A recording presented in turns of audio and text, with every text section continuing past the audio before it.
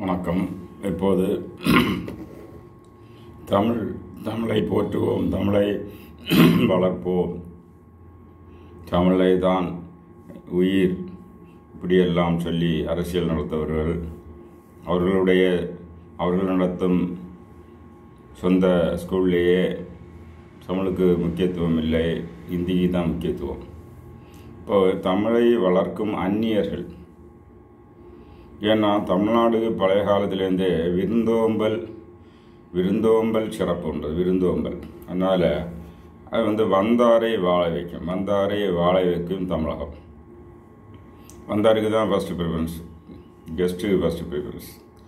அந்த முறையில் தான் இந்த தமிழுக்கு தமிழ்னு சொல்லக்கூடிய அரசியல் நடத்தக்கூடியவங்க உண்மையிலே தமிழ் கலப்படம் இல்லாத இருக்கக்கூடிய ஏரியானாச்சா ஒன்று திருநெல்வேலி, அடுத்தது பார்த்திங்கன்னா தஞ்சாவூர் பெல்ட். இந்த இதுதான் இப்போது தமிழ் கலப்படம் எல்லாம் இருக்குது. இந்த ழான்னு உள்ளது கரெக்டாக வரும்.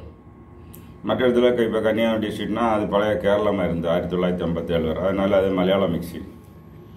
மெட்ராஸை பார்த்தீங்கன்னா இஸ்துக்கிட்டு போனால் ஸ்கூலுக்கு போனால் அந்த மாதிரி அது தெலுங்கு இன்ஃப்ளூயன்ஸ். அந்த தெலுங்கு இன்ஃப்ளூயன்ஸ் தமிழ்நாட்டில் ரொம்ப வேறு ஒன்றி இருக்குது. ஏன்னா இந்தியாவிலேயே ஹிந்திக்கு அடுத்தபடியாக பேச்சு வழக்கில் இருக்கக்கூடிய ஒரு மொழி தெலுங்கு. அந்த முறையில் மாத்திரம் இல்லை, இது தெலுங்கு சென்னை, கோயம்புத்தூர், தர்மபுரி, சேலம், மதுரை வர எல்லா இடம், இந்த இடத்த சென்னை, இந்த ஏரியா அவ்வளோ தெலுங்கு பேசக்கூடிய மக்கள் இருக்காங்க. அதுக்குள்ள ஜாதிகள் தான் நாயக்கர், நாயுடு, இவங்கெல்லாம் தெலுங்கு தான், வீட்டில் பேசுகிறது தெலுங்கு. இப்போ முத்தமிழ் தலைவர் கலைஞர், அவர் தெலுங்கர் கருணாநிதி, வீட்டில் பேசுகிறது தெலுங்கு. வைகோ தமிழை விடமாட்டேன்னு துரத்துறாரு, அவர் வீட்டில் பேசுகிறது தெலுங்கு. துரை வைகோ வீட்டில் பேசுகிறது தெலுங்கு. அப்போ இவர்கள் தான் இப்போ என்னாச்சு தமிழை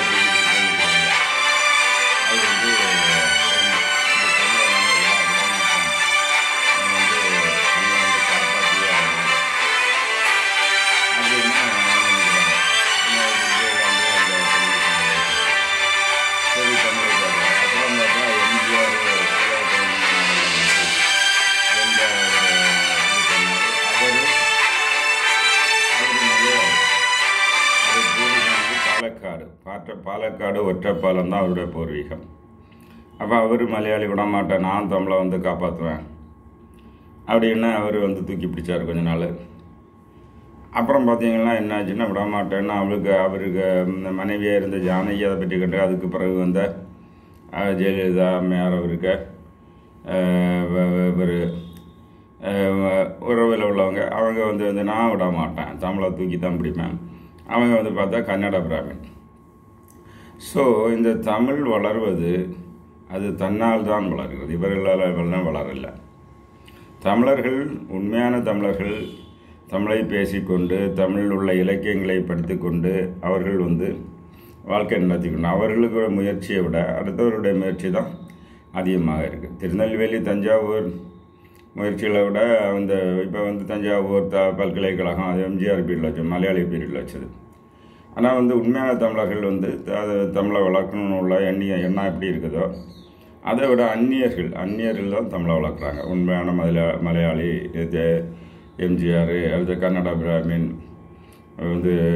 ஜெயலலிதா, அடுத்தது பார்த்திங்கன்னா தெலுங்கு சமூகத்தை சேர்ந்த பூர்வாங்கமான தான் கருணாநிதி, இப்படி அந்நியர் தான் வளர்க்குறாங்க. இப்போ யார் வளர்க்குறாங்க அப்படின்னா, இந்த முன்னாடி ஒரு டயலாக் விட்டுட்டே இருந்தாங்க அரசியல், வடக்கு வாழ்கிறது தெற்கு தேய்கிறது அப்படின்னு ஒரு டயலாக், திராவிட குடும்பம்னு சொல்லிட்டு அவங்க தான் இந்த அரசியலில் இது பண்ண, வடக்கு வாழ்கிறது தெற்கு தேய்கிறது அப்படின்னு சொல்லிட்டு டயலாக் விட்டாங்க. இப்போ பார்த்தா தெற்கு வாழ்கிறது, வடக்கில் உள்ளவங்களாம் இங்கே வேலைக்கு வரான்.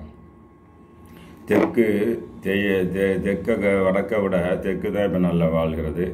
ஆனால் வேலை தேடி இந்தியாவில் உள்ள பிற மாநிலத்தில் உள்ள ஹிந்தி பேசக்கூடிய, பீகார் லாங்குவேஜ் பேசக்கூடிய அனைத்து மாநிலங்களிலிருந்தும் தமிழ்நாட்டுக்கு வேலைக்கு வராங்க.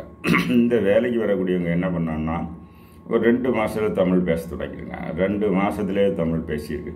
அப்போ இந்த தமிழ் இவங்க விளையாட்டு இந்த இந்தியா ஃபுல்லாக பரகுது. தமிழ் இங்கே மாநிலத்து வேற்று மாநிலத்திலிருந்து வரக்கூடியவர்கள் ஈஸியாக தமிழை பற்றுகிறார்கள். படித்து கொண்டு அவர்கள் மாநிலத்தில் சென்று இட்லி தோசை வியாபாரம் செய்கிறார்கள். இட்லி தோசை வியாபாரம் இப்போ முன்னாடியெல்லாம் நான் 47 வருஷமாக ஆல் இண்டியா டூர் போகிறேன். அப்போல்லாம் இட்லி தோசை நார்த் இந்தியாவில் கிடையாது, பெரிய பாடு. அதனால் ஆட்டோ பிடிச்சிட்டு கூட போய் வாங்கியிருக்கேன். ஆனால் இப்போ இல்லை, இட்லி தோசை நார்த் இந்தியாக்காரனே போட்டு விட்றான். காரணம் நான் மெட்ராஸில் வேலை பார்த்தேங்கிறான். அது மாதிரி தமிழும் தெரியுது. இந்தியாவுக்குள்ளே எங்கே போனாலும் இட்லி தோசை வைக்கக்கூடியவன் பார்த்தா அவனுக்கு தமிழ் தெரியும். காரணம் என்ன, அவன் தமிழ்நாட்டில் வந்துட்டு போனான். இப்படி தமிழ் வளருகிறது, தமிழ் அவர்கள் வழியாக வளருகிறது. அப்புறம் பார்த்தீங்கன்னா இப்போ இவர் மோடி எங்கள் தமிழுக்கு திருக்குறளுக்கு ஒரு சேர் உருவாக்கியிருக்கிறார். எங்கள் பனாரஸ் இந்து யூனிவர்சிட்டியில். பனாரஸ் இந்து யூனிவர்சிட்டியில் திருக்குறளுக்கு சேர் உண்டு. திருக்குறள் சிலை வச்சா போதாது, சிலை வச்சா அதை என்ன பண்ணுறது, அதை பரப்பணும்னா அது ஒரு யூனிவர்சிட்டியில் ஒரு சேர் உருவாக்கணும். அந்த எண்ணம் யாருக்கும் போகல, அது மோடி செய்திருக்கிறாரு. மலேசியாவிலேயும் பல சேர்கள் இது மாதிரி வளர்க்கறதுக்கு ஏற்பாடு பண்ணியிருக்கு தமிழ். அப்புறம் தமிழ் என் உயிர், அது அப்படியாகும் உயிருக்கு நிகரான சொல்லக்கூடிய மாற்று மொழிக்காரர்கள்.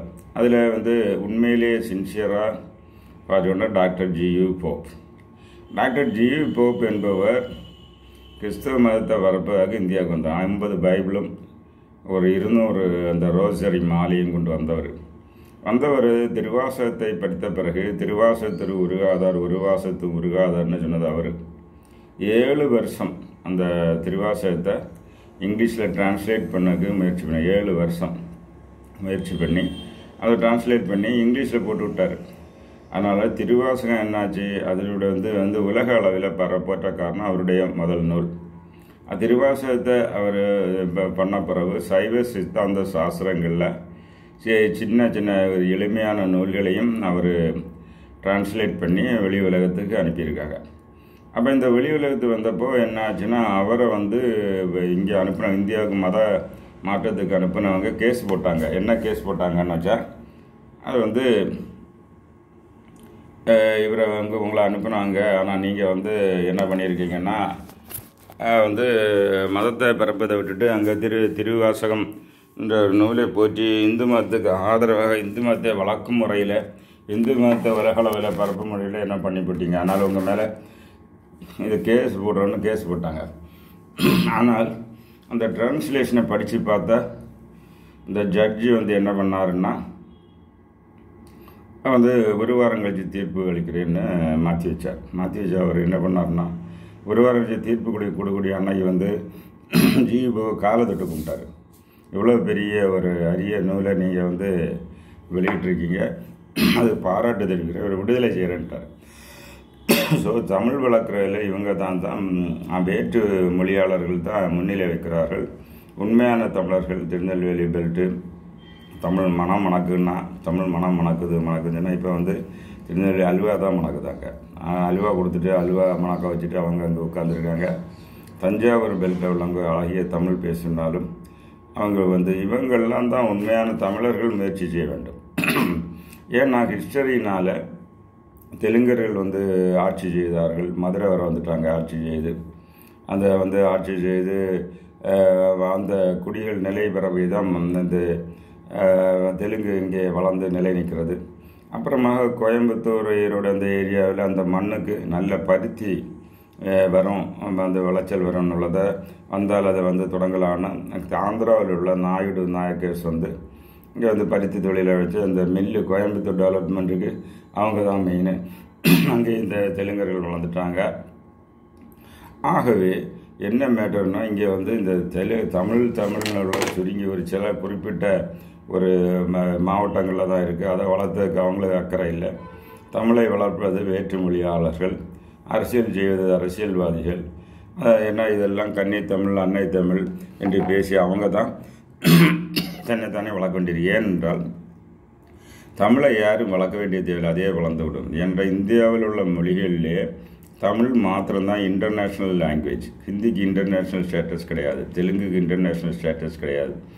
ஆனால் தமிழ் மலேசியா, சிங்கப்பூர், ஸ்ரீலங்கா, இப்போ யூரோப்பியன் கண்ட்ரீஸ்லேயும் ட்ரெயினில் தமிழில் எழுதி வச்சுருக்காங்க. ஆனால் இவங்க ஸ்ரீலங்கா தமிழர்கள் உண்மையிலே புலம்பெயர்ந்த தமிழர்கள் அவர்களால் தமிழ் வளர்கிறது. நான் யூரோப்பியன் கண்ட்ரிஸ் எல்லாம் போயிருந்தேன். சுவிட்சர்லாந்து, பிரான்ஸு, ஜெர்மனி எல்லா நாடுகளும் அங்கே எனக்குடைய ப்ரோக்ராம் ஆர்கனைஸ் ஸ்ரீலங்கா தமிழர்கள். அவர்கள் அங்கே போய் சிவன் கோவில்களை கட்டி வச்சு, முருகன் கோவில்களை கட்டி வச்சு, இப்போ ஆதிபராசக்தி மன்றங்களை அமைத்து அவர்கள் தமிழ் வளர்க்குறார்கள். தமிழை பேசுவதற்கு ட்ரைனிங் கொடுக்குறாங்க. அவங்க குழந்தைகளுக்கு எழுதுகிற பேசுகிறதுக்கு பேசினா போதும் எழுதுனோம்னா ட்ரைனிங் கொடுக்குறார்கள். பரதநாட்டியத்தை வளர்க்கிறார்கள். அது திருமுறைகளையும் பாராயணம் எல்லாம் செய்கிறார்கள். ஆகவே உண்மையான தமிழ் வளர்ப்பு புலம்பெயர்ந்த ஸ்ரீலங்கா மக்கள்னால இன்றைக்கு நல்லா இருக்கிறது. வேலைக்கு வரும் நார்த் இந்தியா சேர்ந்த எல்லாருனாலும் இந்தியா ஃபுல்லாக தமிழ் செய்கிறது. அதுபோக இவ்வாறு அங்கே தமிழ் வளர்ந்து கொண்டு தான் இருக்கிறது. இங்கே அரசியல் செய்யும் தலைவர்கள் எல்லாம் வேற்று மொழியாளர்கள், மலையாளி, தெலுங்கு, கன்னடக்காரர்கள் தான் தமிழ் தமிழ் தமிழ் என்று தமிழர்களை எழும்ப விடாமல் தமிழர்களுக்கு இலவச இதுகளை வாரி கொடுத்து தமிழர்களை ஓட்டுகளை காசு கொடுத்து வாங்கி ஜனநாயகத்தை படுகொலை செய்து அந்த தமிழ் வளர்ப்போம் என்று சொல்லக்கூடியவர்கள் அவங்க ஸ்கூல்லேயே தமிழை கண்டிப்பாக 5ஆம் கிளாஸ் வரை இருக்கிறவங்களை செய்யாமல் அரசியல் செய்து மக்களை மூளைச்செலவை செய்து ஆட்சி நடத்தி பணம் கொள்ளையடித்து 1 லட்சம் கோடி 1.5 லட்சம் கோடி அடித்து வெளிநாடுகளில் பதுக்கும் மக்கள் விழித்து உணர வேண்டும்.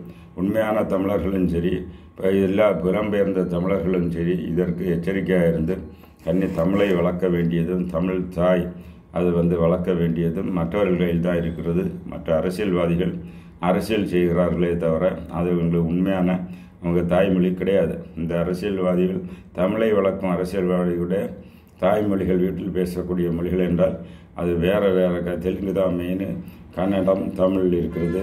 உண்மையான தமிழர்களிடத்திலிருந்து வந்தாரை வாழ வைக்கும் தமிழகம் இங்கே இருக்கக்கூடியவரை வாழ நிலையாக மாற்ற வேண்டும். இது சினிமா துறையிலும் கூட இப்படி தான் இருக்கிறது. அதை சரி செய்ய வேண்டும் என்று வேண்டிக் கொண்டு, ஏனென்றால் கோவலன் கலைகளால் அழிந்தான். கலைகளை ரசிக்க வேண்டுமே தவிர அடிமையாகக்கூடாது. அதே மாதிரி சினிமாவை பார்த்து அடிமையாகக்கூடிய தமிழர்கள் கோவலன் எப்படி கலை மாதவியின் நாட்டியத்தை பார்த்து அதனால் அழிந்தான். அவன் அதில் கலைக்கு அடிமையானான். கலையை போற்ற வேண்டும், அடிமையான அழிவு. இங்கே தான் அதுதான் சினிமா என்ன தொடங்கி சினிமா வசனம் எழுதினவன், சினிமாவில் நடித்தவன், அது நடித்த பிறகு அவனுக்கு வெப்பாட்டி, அதுக்கு பிறகு பார்த்தீங்கன்னா அது தெலுங்கு நாயக்கர்கள் பீரியடில் உள்ளவங்கள்லாம் தலைவர் மற்ற எதிர்க்கட்சி தலைவர்கள் என்று சினிமாவில் நடனம் நல்லா செய்தால் அரசியல் வாழ்க்கை கிடைக்கும் என்று அது காரணம் தமிழ் ரத்தத்தில் ஊறி போனது. அந்த நிலைமையை மாற்றிவிட்டு திடமாக சிந்திக்க வேண்டுகிறேன். அப்போதான் தமிழ்நாடு முன்னேறும். நன்றி, வணக்கம்.